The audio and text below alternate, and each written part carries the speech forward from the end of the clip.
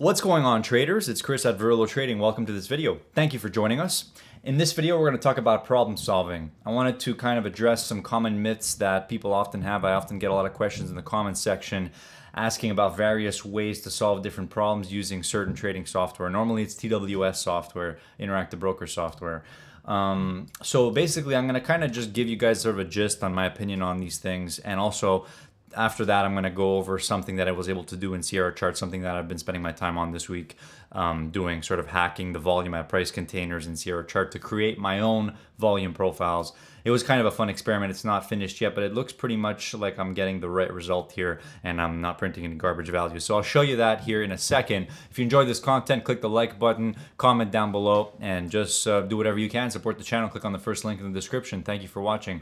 Okay, so I often get these questions in my comment section about TWS software from traders, probably new traders that don't really understand that every single problem that you have to overcome when it comes to trading and constructing a trading system of some kind is a unique problem. And there's also no guarantee that your trading software is able to solve that problem for you. In fact, most of the time, the more niche the problem is, the more specific you want to get with your execution or the application of a certain thing in your trading system, the more specific it is, the less likely it is that your trading software can do it, right? So I'll often get these questions like this. So here's one of them. Trader asking about automatically adjusting trade position quantity based on the price of a derivatives contract, an options contract. So they said something like, if the options price is $1 or less, then I want my position quantity to be, I don't know, 3 contracts. And then if the options price is $10, then I only want to trade 1 contract, right? That is not natively supported in the TWS software. And most things like that are not. What you're doing is you're creating a solution for a problem that you have, and you're asking the software to solve a very specific problem. It doesn't support that. You have to go into the API and code it yourself, okay? So unfortunately, that's the way it is. Now, I don't really do any work with the TWS API currently. I found it very kind of tricky to do, especially in C++, because that's kind of what I've been working with lately. So most of the stuff I do is in Sierra Chart. So I'm going to show you some stuff I've done in Sierra Chart towards the end of this video. So if you are interested in looking at some code for creating volume profiles and stuff, which is kind of what I've been doing this week, this is what it is here on the right side of the screen. So the general consensus of that is that I just wanted to explain to you guys that every single problem is unique and there is zero guarantee you're going to be able to solve it given the native tools that your trading software supports. So now let's go on here. I'm going to show you a problem that I wanted to solve this week, and I'm going to explain to you the problem from start to finish and then how I solved it from start to finish. Now, to be honest with you guys, I broke my head on this for a few days, and I also wasted a lot of mental capital on it, which is fine. I tend to do that. But we seem to have solved it, so I'm pretty happy about that right now. So what I was essentially trying to do is recreate my volume profile, and the volume profile that I use for a reference is a very specific volume profile. I'm going to explain to you what that is. So the software you're looking at here is Sierra Chart. I use this software for trading, and this software has a lot of advanced functionality for volume by price and tick by tick data, and you can basically examine the volume by price at every single price point and do whatever you need to do with that. So if you look at this volume by price here, you can see here we're seeing a representation of some volume at price, a volume profile.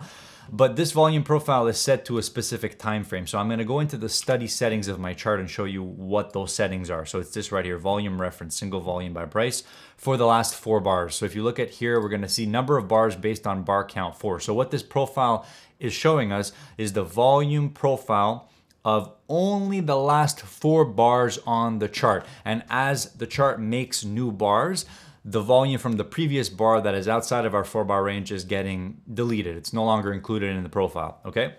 Now, what I wanted to do essentially is recreate this volume profile in my own code, in my own study in Sierra Chart. And the reason for that, I'll explain to you why I wanted to do that, because it was a lot of work, is because in Sierra Chart, this study, the volume by price here, look how many subgraphs are on this study. Now, one thing that is a fact about subgraphs in Sierra Chart, and they even state this in their documentation, is that even if the subgraphs are set to hidden or ignore, the calculations being done for the subgraphs are still being calculated in the background. Therefore, those things are technically slowing down your chart a little bit, even if it's by a few milliseconds. So I have all of these extra little subgraphs that are included in the volume by price study, like mean price plus standard deviation or volume peaks and valleys, etc. All these extra subgraphs here are actually being calculated, even though I'm not drawing them on the chart. They're being calculated in the background, okay? Now, maybe, I'm not 100% sure because CR Chart doesn't disclose their code for the volume by price and for the numbers bar studies. Maybe it's possible that when the studies are set to hidden, that the calculations are not being performed, but that would not be consistent with what's written in the documentation, which is the opposite of that. Those subgraphs are still being calculated in the background, even if they're hidden away. Right, after doing many A/B tests with charts with no studies on them in a separate installation of CR Chart or a separate instance, compared to a chart with my normal studies on them and slowing down the recording to potentially 25% speed, I found that the chart with no studies was always faster by a few milliseconds. And for me, this makes a big difference, and I'll tell you why. Because sometimes in my trading, I use something called a client-side condition to send limit orders to hit the bid or hit the offer, anticipating that the bid or offer is going to disappear or going to be gone by the time my order is filled, or basically soon after my order is filled. So I'm trying to send a limit order to hit the bid or offer, anticipating that it's going to be gone. And it's not just a limit order, sometimes it can be a stop order as well. And what can happen is if your client side is slower, you're going to get slippage. If it's a stop order, you're going to get slippage. And then for the limit order, you're not going to be filled in the case that you were right on your anticipation of as soon as that offer disappears, it goes bid and then it continues. If you were right about that, your limit order is not going to be fast enough to essentially get in the trade, and you're not going to get filled on the trade. So what I'm essentially doing here is I'm splitting hairs and I'm trying to make my chart as fast and as optimized as possible for client side execution. Some of you might think I'm absolutely fucking crazy because I'm a retail trader trading from my apartment, but from the A/B tests I've done, there's a difference there. And if I can perceive a difference in the price action when I slow down the recording, then it means that my computer can also perceive the difference, because the computer obviously is much faster than you are. So basically my goal was to replicate this volume by price in my study without having to have this volume by price study on the chart. So I'm trying to reduce the number of DLLs that are on my chart in any given moment when I'm trading. So essentially this volume by price study here would not be necessary once I'm finished doing what I'm doing. The reason it's on my chart right now is because I'm using it as a reference to make sure I'm getting the correct values. So now let's start. Now that you understand what I was trying to do, you can see what I've accomplished thus far. Okay. Now, this is what I was trying to get out of these profiles. So for these 4-bar profiles, I need 3 values from them. I need the point of control, that's the first one, which is the price that has the highest volume. I needed the value area high and the value area low of that 4-bar profile. Okay, now those are 3 values that I wanted to try to get in my own code by going into the CR Chart VAP containers. Okay, and I've done that. I'm going to show you how I did it. I'm going to show you all the code from start to finish, the insane amount of problems I went through and everything. And that's it. So right now what you are seeing is this. My study, which is this one right here, Volatility Overlay Bond Trader, is drawing these 2 lines right here, this green line and this green line right here. Now, the number here being recorded on the price scale, that one is actually coming from the volume reference study. It's set to show the value area low and value area high. It's just to test to make sure I'm getting the right values. And as you can see, my calculations seem to be pretty much matching up with the ones being thrown from the volume by price study, maybe off by a tick or 2. And I notice sometimes that my calculations are even leading the volume by price study by a little bit, which is interesting. So what I've essentially done is I've taken the raw data from the volume at price containers for the last 4 bars, and I've constructed my own calculations for the value area high and low and for the point of control, okay? And I've done a lot of tests on this before filming this video to make sure I was getting the right values. And you might see sometimes it's not perfectly lining up, which it makes sense. And you know, sometimes you'd be splitting hairs to make sure you're getting it at exactly the right ticks. But for me, I'm concerned with the fact that as long as I'm not printing any garbage values and I'm not getting totally inaccurate, as long as I'm like within 1 tick, I'm good generally. And another test I did was I tested this on the bond symbols, which sometimes have less volatility. and I noticed that the tests were fine there as well. So let's go over to the code now and basically look at what is going on. So the first thing is I needed to determine the highest and lowest price in the 4-bar range that I am going to be iterating through. And the reason for that is because I'm using this function right here. If you go down lower, sc.volume at price for bars, get vap element for price if exists. Now, this function requires a price in ticks. So the way I thought of doing this was I want to get the 4-bar price range, the lowest price in ticks, the highest price in ticks. And price in ticks is an integer. It's not the actual floating point price. And I wanted to perform this function on every single price and get the vap element for each price in that 4-bar price range, and then look at them and then save them. So basically what I ended up doing in this case is I saved them to an array that is set to the size of the 4-bar price range. Okay, so that's essentially what I've done. So let's go through the code step by step. What I've done is I started by initializing these variables, lowest price and highest price, and I just set them to the low and the high of 4 bars in the past, basically. But these are gonna be initialized anyways in the following for loop over here. The next thing is I set up 2 more variables for the high and low, but in ticks this time, not the actual floating point price values, because we need those integer values to conduct our calculations coming up here. So the next thing I do is I have a for loop that iterates through the 4-bar range. So bar index is equal to sc update start index, which is set to sc array size minus 4.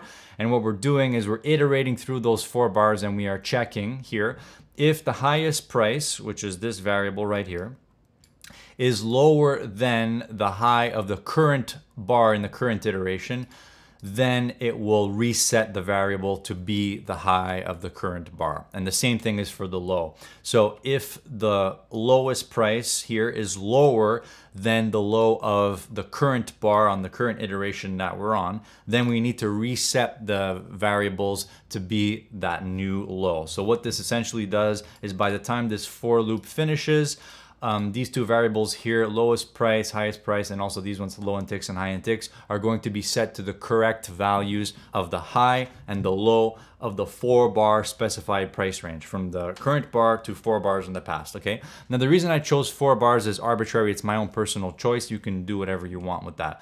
The next thing is we have an integer for the price range, and the price range is essentially set to whatever the difference is between our low price and our high price. So it's an if-else statement here. The else is probably not necessary, but this is just in the case of an error when I was troubleshooting, but probably I can just comment this out right now. So I'll do that, and I'll remember that I did that just in case there is a problem later. So basically it's if high in ticks is greater than low in ticks, which in all cases it is, then the price range variable gets set to the difference between the two, high in ticks minus low in ticks, plus 1. Now the plus 1 here, I don't really feel like explaining this. This stuff gives me headaches, but it's basically because these arrays here are 0 based, and I can sit here staring at it for a while, and it's like I kind of understand it. I do understand it, but explaining it in words is a whole nother thing. So let's go on. The next thing is I've initialized here an array of type unsigned integers, and it is set to the size of it is set to the number of integers in the price range. So for example, if our price range is 10 ticks, then our array will be a size of 10 basically. And we're also initializing each of the values in this array all to values of 0, and that's what these little squiggly brackets are doing right here. This one gave me a headache for a while. I had no idea why the array was printing these garbage values, and then I realized you actually have to initialize them to 0 so that they don't print those garbage values. All right, so I have the array, and this array is going to be used to save the volume at price elements for each one of our prices in our price range. And then we're going to examine those later on to determine the point of control in the value area low and value area high. So as you can see here, this is a lot of problem solving we're doing here, and this actually gave me a headache for a while. So the next thing is we have this stuff, which is basically checking. Now, again, I have to give a shout out again to Frozen Tundra, who is pretty much my coding mentor, because if it were not for him, I would not know how to debug stuff like this. Basically in Sierra Chart, in order to debug stuff, you have to print your values to the log to make sure you're getting the right values. Basically the message object dot format and then printing out things one by one is the manual way of debugging to see if you're getting the right values. And honestly, I've been able to hash my way through these things just by simply printing stuff to the log and just analyzing the data. Is it the right value? Is it not? If it's not, then I'm seeing an error there and I test one thing and then the next, and then eventually I get through it. And then here we are making this fucking video explaining it. So fine. So, you know, this stuff is commented out now, but basically this was just to check and make sure everything's right with our highs and lows, and then check if our array is good. We had to initialize the values in our array to 0 manually, or it was going to be printing garbage values. That was one thing I learned.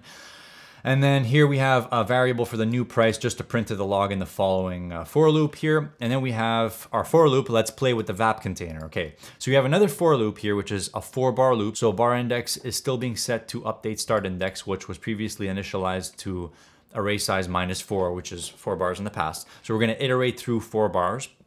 So now we have our volume at price container here that we're declaring, I guess, this object. I don't know all the technical terms. But basically this right here is a pointer to a volume at price container.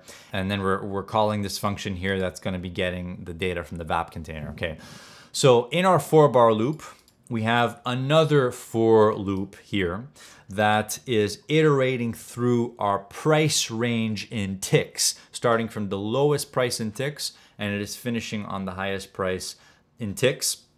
And for each one of those iterations, it is getting the VAP element for price if exists. And it's wrapped here in an if statement, meaning that if this returns false, we're not going to get anything and it's just going to skip to the next iteration, the next price point. So that's fine. We're not going to be getting any VAP elements for prices that don't exist. Okay, so if you take a look at this for loop here, this is also something I worked on that I researched a little bit. This for loop here actually has 2 variables in it and only one condition, which is I is less than price range. And for every iteration of the loop, we're actually incrementing 2 variables instead of 1. So that was also something that I found pretty cool.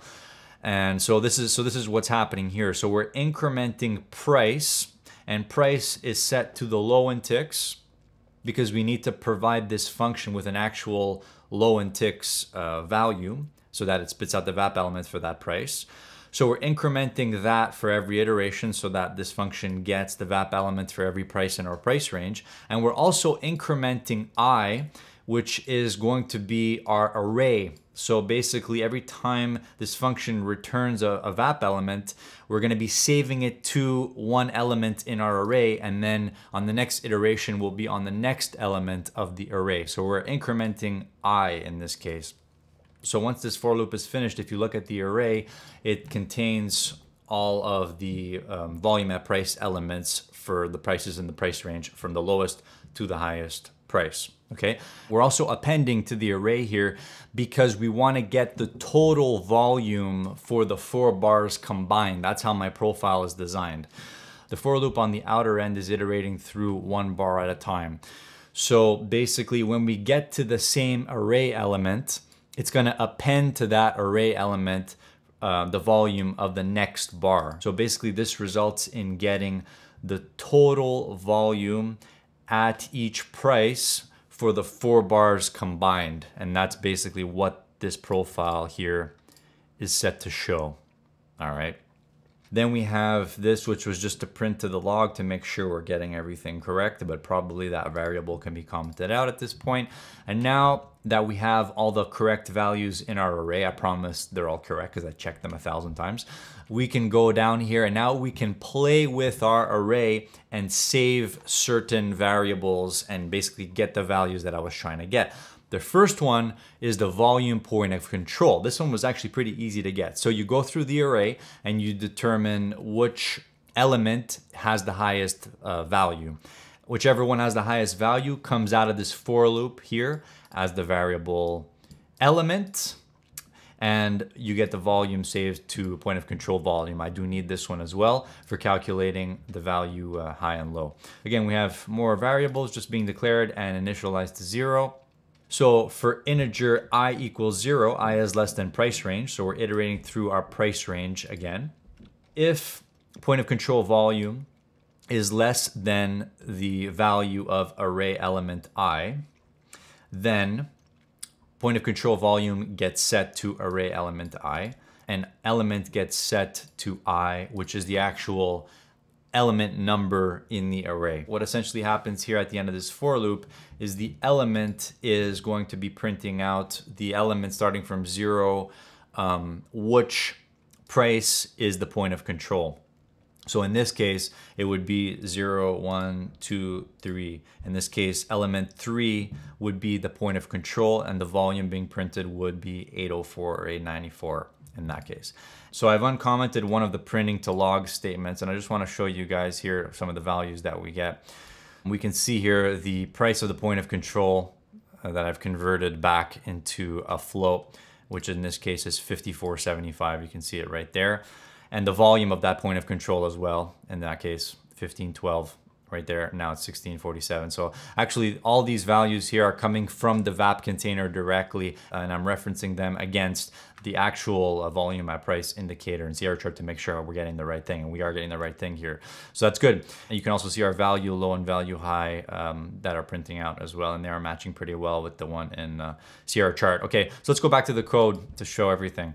All right, so once this for loop is over, we have our point of control and our element of our point of control. That was pretty much the easy part. The next part was getting the value area high and the value area low of our profile. And this one kind of gave me some problems for a few hours here, and I had to think about it quite a while and lose some sleep over it, which is fine. That's the way it is. So the first thing is I figured out what exactly I had to do, of course, and then I implemented things one by one. So what we have here is another unsigned integer variable called value area volume, and we set this to the total volume, which I forgot to tell you guys about, but basically this variable here, total volume, we're appending to that every single element of our array, and we're just getting the total volume of the entire profile, because in order to get the value area, you need to have the total volume of the profile you want to get the value area for. So this is what this is doing right here, total volume plus equals array element value for whichever element we're on. We're just adding them all together here with the plus equals here, and we're saving them all into the total volume variable, okay? So then we're using the total volume variable here multiplied by a percentage that we're going to use for the value area. In this case, I chose 75%, but you can choose whatever you want. All right. So now our value area volume is going to be set to whatever the volume times 75% is. So if your total volume ends up being 1,000, your value area volume in this case is going to be set to 750 based on what I've done here. Okay. So I've initialized this to be 750.